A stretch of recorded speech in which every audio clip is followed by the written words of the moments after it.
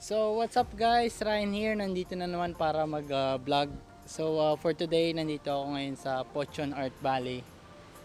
So sa bandang, ayun nga, sa Pocheon at malas lang nga, sobrang init ngayon. So ngayon naakyat tayo. Papunta doon. So may monorail, tapos bibili tayo ng ticket dyan. So 5,000 yata. So anyway, so I'll get back to you guys pag nakaikat na ako. So see you guys later. Ayun, so I'm back guys. So nakabili na tayo ng ticket. So bali, dalawa siya eh. So para sa monorail, 4,500, and then sa admission pa, hanap lang pwestang init. Sa monorail, 5,000, and then sa admission, 4,500. So sasakay na tayo din sa monorail, and then let's see kung ano meron. So I'm so excited, sobrang init, pero let's go.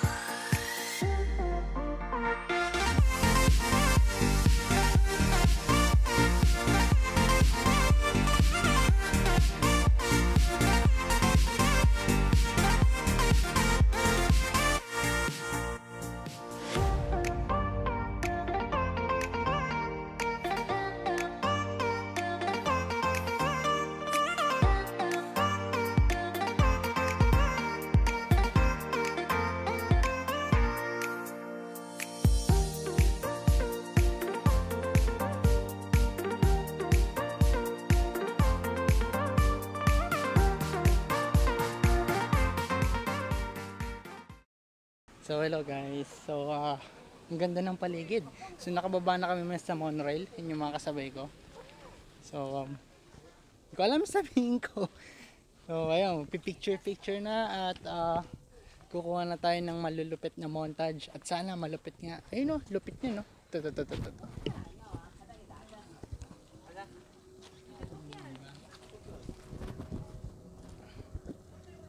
So papuntahan na natin yung mga attractions at yung sa may pinag-shooting ng Legend of the Blue Sea. So I don't know, let's explore.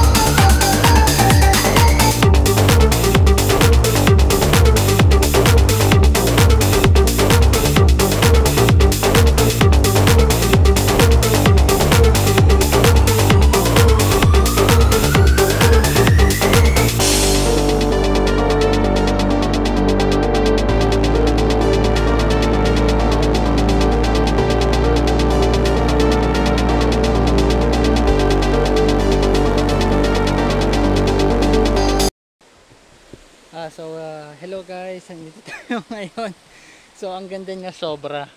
Then di naman ganun karami yung tao, pero kasi sobrang init, pawis na pawis ako. And yun, kakabasa ko lang ng Facebook comments. Hindi naman di naman ako familiar sa mga K-drama ngayon, pero lalabas daw dun yung dragon. Sana may lumabas nga. So wala pa akong maisip na content, hindi naman siya ganun kalaki yan, pero sana yun, marami pa akong makuwang shots. So I'll be back, guys.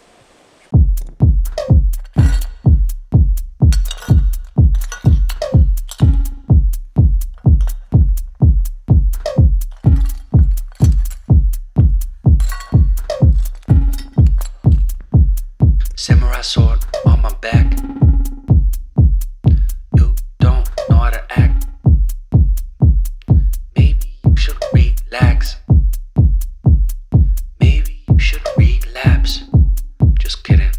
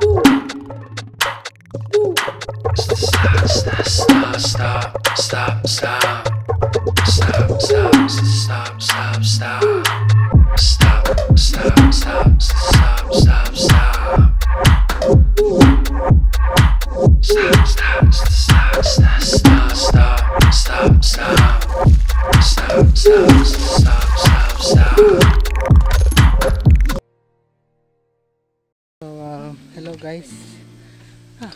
Ayan, dumating na yung mga tao, kaso halos nakuha ko naman na lahat. Sobrang pawis na ako. May pamunas na ako sa para akong tricycle driver dito sa Korea. Pero anyway, sana nagustuhan niyo yung tour. Sulit naman siya. Siguro maaga lang yung punta ko kanina kaya walang tao. So I don't know. So bye guys. Ang dami. Dumating kasi ako dito kanina ng alas 2, so parang napangantao. Ngayon mag-aalas 6 na, saka pa sila nagkakatao. So ngayon ang problema ko, paano ko uwi? Kasi walang bus eh. So call taxi na lang siguro ako, papatulong ako dito. So ayun yung downside dito, ang hirap niyang Hingal ako. So ang hirap niyang puntahan.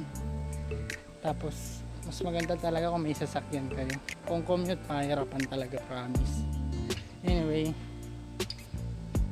so abangan nyo lang yung next vlog ko sa Herb Island. Dito lang rin yung malapit yun. So thank you guys, support lang. So YouTube channel ko, kung pinapanood nyo to sa YouTube, please i-like nyo, then subscribe nyo sa hindi nakasubscribe, and then yung nahulog yung panyo ko, then yung bell button para pag nag-upload ako, ma-notify kayo agad. So anyways, bago pala yun, pwede kayong hindi sumakay ng cable car, pwede mong lakarin pababa, kaso ang layo. Siguro sasakay na lang uli ako ng monorail. So guys, again, bye guys. Anyong